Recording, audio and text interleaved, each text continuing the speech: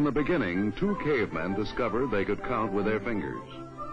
This radical approach had great impact on data processing. Computing by hand, however, had certain limitations, and a new technique was developed, causing a virtual information explosion.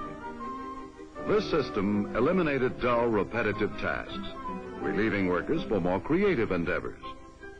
But the search continued for ever faster methods to get the right information in the right form for sound management decisions. The bookkeeping load was heavy. As the march of civilization continued, as man approached the age of space, mathematical calculations became more difficult. Management faced overwhelming problems. But the first adding machine was already on the drawing board. Soon it became a reality, solving complex problems for science and industry. In 1617, a Scottish mathematician named John Napier, working with numbered logs, discovered rhythms which he called logarithms. In 1822, an English mathematician named Charles Babbage invented a difference engine, which could have made quite a difference if it had worked. But now, many inventors, in trying to eliminate dull, repetitive tasks, were making tasks even duller and more repetitive.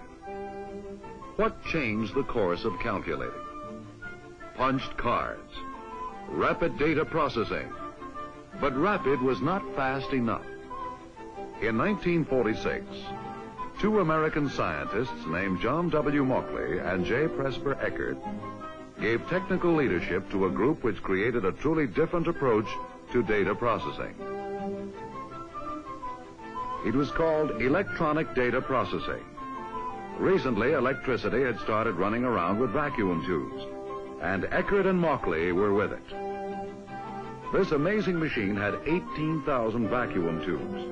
It could do 100 years of mathematical work in 2 hours. The only trouble was, tubes burned out. This somewhat interfered with the 100 years' work being done in 2 hours. But this was the present state of the art. Eckert and Mauchly's electronic brainchild was called ENIAC, for Electronic Numerical Integrator and Computer. It was something to see.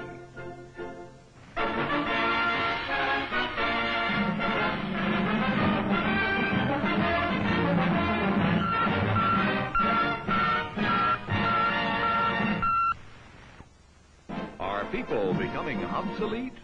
The giant electronic brain has started cogitating at the University of Pennsylvania. It's made of vacuum tubes like your radio, and it can add up a column of figures a yard long in a second. It's the world's first electronic computer. Right now, it's solving mathematical problems for the U.S. Army, but who knows, someday a machine like this may check up on your income tax. But the 1946 newsreels did not tell the whole story. It began at the University of Pennsylvania before World War II in 1941. At the university, the Moore School of Electrical Engineering had 2 Frieden calculators and a Bush differential analyzer. These machines were used in work for the United States Army Ordnance Department to compute firing tables for artillery. This work was done by graduate students under the supervision of Dr. John William Mauchly, an associate professor of electrical engineering. In 1941, Dr. Mauchly wondered if the new science of electronics could be applied to the ancient science of mathematics to make faster calculations. Dr. Mauchly experimented, but since he was not an electronics expert, he needed help. He found the right man, a research associate named J. Presper Eckert. Together, Eckert and Mauchly outlined an electronic computer that could, they hoped, perform at fantastic speed. They submitted their plan to U.S. Army Ordnance. World War II was on. Any idea for speeding work was welcome. Army Ordnance gave the University of Pennsylvania a 6-month research contract for $61,700. This contract was renewed 9 times for a total cost of $486,804.22. J. Presper Eckert was project engineer. Professor J.G. Brainerd, supervisor. Sam Feltman, ballistics engineer. Captain Herman H. Goldstein, liaison officer. Dr. John W. Mauchly, consultant. Dean Harold Pender represented the Moore School. General G.M. Barnes and Colonel Paul N. Gillen represented the Ordnance Department. Dr. Mauchly was 38 years old. Mr. Eckert was 26. Design began in July 1943 with only 12 engineers. Assembly began in June 1944. ENIAC was completed in 1946 after 200,000 man-hours. ENIAC was 1,000 times faster than any other calculating machine ever built. It could do the work of 20,000 people working by hand. What a desk calculator could do in 20 hours, ENIAC could do in 30 seconds. It could discriminate the sign of a number and compare numbers for equality. It could add, subtract, multiply, divide, and extract square roots. In 1 second, it could add a 5-digit number 5,000 times. ENIAC required a room 30 feet wide and 50 feet long. The 40 panels, side by side, would be 100 feet long. It weighed 30 tons. It required 3 times as much electricity as the largest broadcasting station. This wonderful machine, devised by Eckert and Mauchly and their colleagues, had most of the components found in computers to this day. ENIAC's electronic gate, buffer, and flip-flop concepts are standard circuitry today. There is a great similarity between ENIAC and present computers. The thousands of tiny neon lights were arranged like an abacus to light up by 5,000 electronic pulses per second. The lights shown here were specially designed for demonstration purposes only. ENIAC was tested at the University of Pennsylvania and accepted by Army Ordnance in July 1946. At the Aberdeen Proving Ground in Maryland, ENIAC began operating in August 1947. Soon it became a workhorse for solving the scientific problems of the nation. ENIAC worked with weather prediction, the hydrogen bomb, cosmic rays, and wind tunnel design, among other things, in addition to ballistic tables for the United States Army and the United States Air Force. In building ENIAC, better methods had been found, and so another was never built. At 11:45 p.m. on October 2nd, 1955, ENIAC's power was cut off.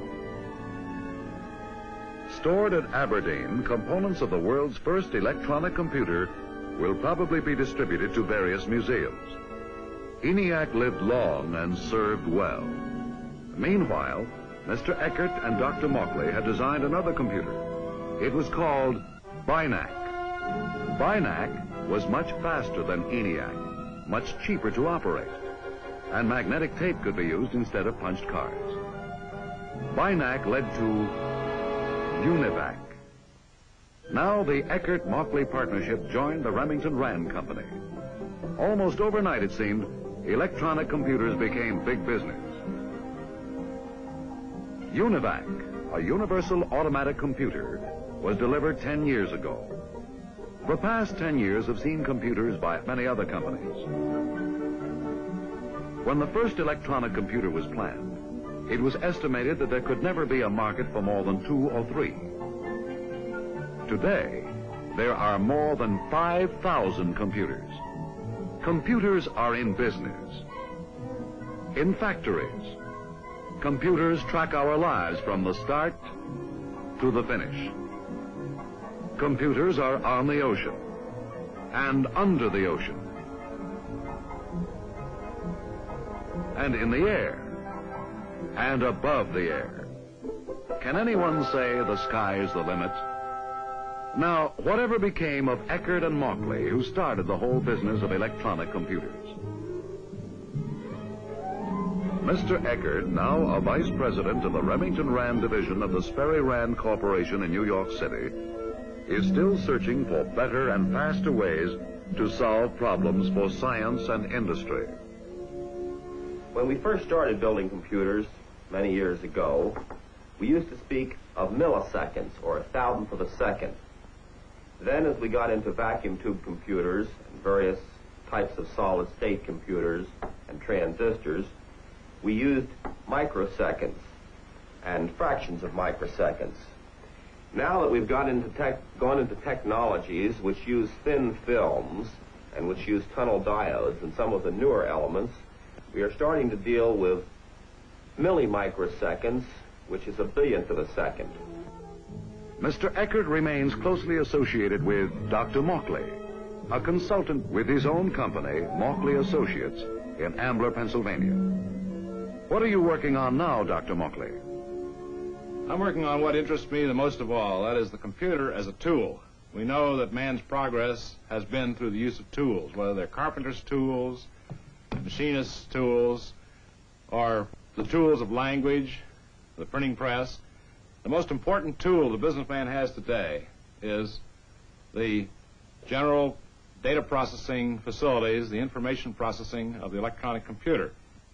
A recent magazine article has emphasized this new aspect of the computer use. The software is just as important as the hardware of the computer. In our own work, we have, for instance, found a great deal of advantage in a particular technique known as the critical path method of scheduling. This is an instance where the software has added much to the value of the computer for the use of management and industry. Of course, all this software wouldn't be of much use unless we were making advances in hardware, too. So, Press, come on in and tell us about the hardware. Well, I think that the main thing that's been happening on hardware in the last few years has just been to strive for more and more speed. And I think that we've got to find some new ingredient in all this, which is probably going to be a new ingredient in software and a new one in hardware, which doesn't just build the kind of arithmetic machine we've been building, but introduces some...